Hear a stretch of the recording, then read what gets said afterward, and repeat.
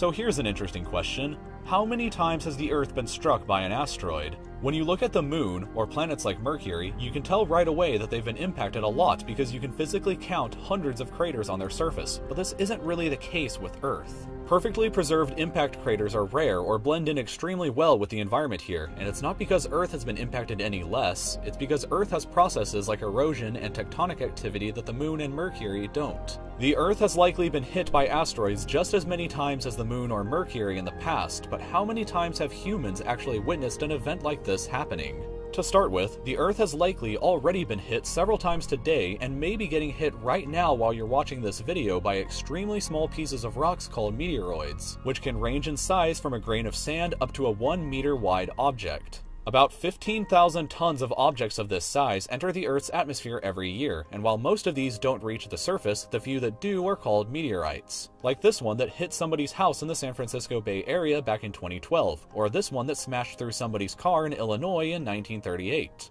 But the larger an asteroid is, the larger the damage that is caused by it. Asteroids with a diameter of 4 meters, or about the size of an elephant, hit the Earth about once every year on average, while objects about 7 meters wide, which can cause an explosion similar in scale to the atomic bomb dropped on Hiroshima, hit our planet about every 5 years or so. An event the same scale as Hiroshima happening every few years may seem like it would be spectacularly obvious, but they generally go unnoticed because a majority of the Earth's surface is covered in water, a majority of the Earth's landmass is still sparsely populated, and many of these objects simply explode in the upper atmosphere. Several impact events occur every year without ever being witnessed by humans. Between 1975 and 1992, for example, American missile early warning satellites detected 136 major explosions in the upper atmosphere caused by moderately sized airbursting meteors. This map here shows you the frequency of airburst meteors between 1 and 20 meters in size between 1994 and 2013, which you can see are fairly common events. But what about the really scary asteroids that could wipe out an entire city, or even all of human civilization, you may be asking?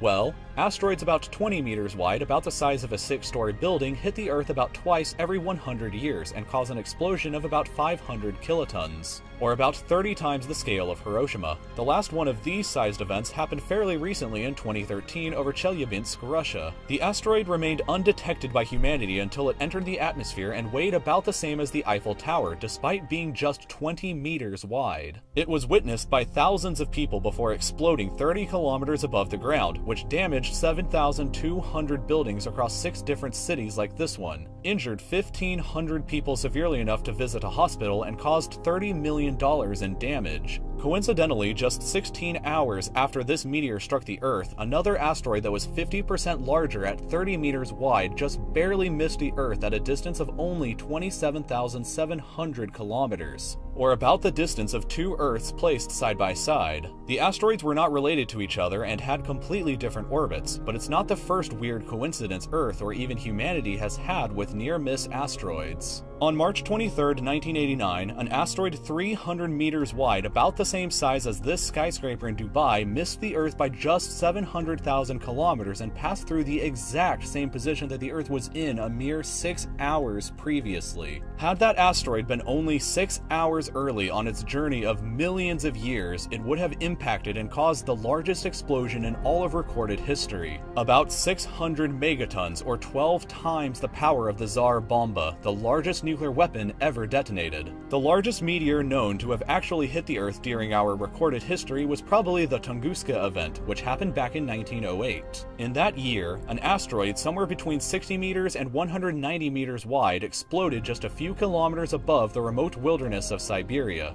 The power of the explosion was somewhere between 3 and 5 megatons, comparable to a modern-day hydrogen bomb. It is estimated that 80 million trees were destroyed by the blast over an area about the size of Rhode Island, but because of the extreme remoteness of Siberia, especially in 1908, it's unknown if anybody actually died from this event. But the shockwave did reportedly shatter windows and knock people down up to hundreds of kilometers away. An event like this is estimated to happen only about every 1,200 years on average, but there are even larger asteroids that have hit the Earth in prehistoric times that may hit us in the future. Asteroids the size of 1 kilometer appear to hit our planet about once every 444,000 years and release about 23,000 megatons, or 460 tsar bombas. Larger 5-kilometer asteroids impact the Earth about once every 20 million years and can create explosions equal to 2.84 gigatons, or 56,800 tsar bombas. And finally, truly titanic asteroids over 10 kilometers in size that are capable of ending life on the planet strike the Earth very rarely. The last known instance of something this big hitting our planet was 66 million years ago, but it did completely wipe out about 75% of all living things on the planet, including the dinosaurs. Assuming that these rates continue for the next billion years, there exists right now about 2,000 asteroids larger than 1 kilometer that will eventually strike our planet.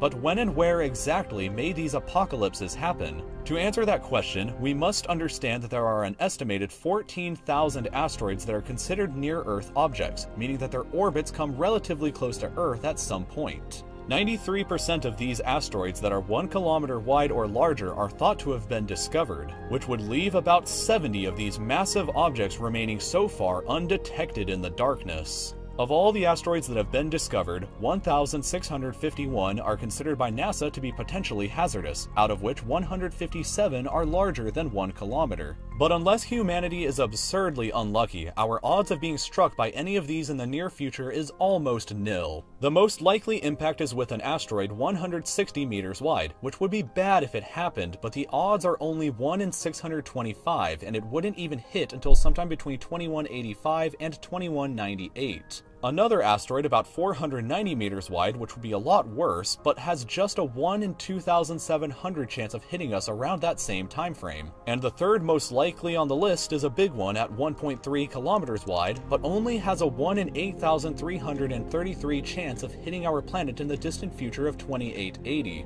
But that's still a little better odds than you winning an Academy Award sometime in your lifetime, and significantly better than your odds of ever winning the lottery. In the very far distant future, about 1.35 million years from now, the star Gliese 710 will pass a mere 77 light days from the Earth, which is 20 times closer to us than the closest star is today. And it would severely mess up our solar system by sending more asteroids flying towards us from the outer reaches of the solar system. There are over 2,000 huge asteroids waiting for our planet in the distant future, but will humanity still be waiting around for their arrival when they inevitably come knocking?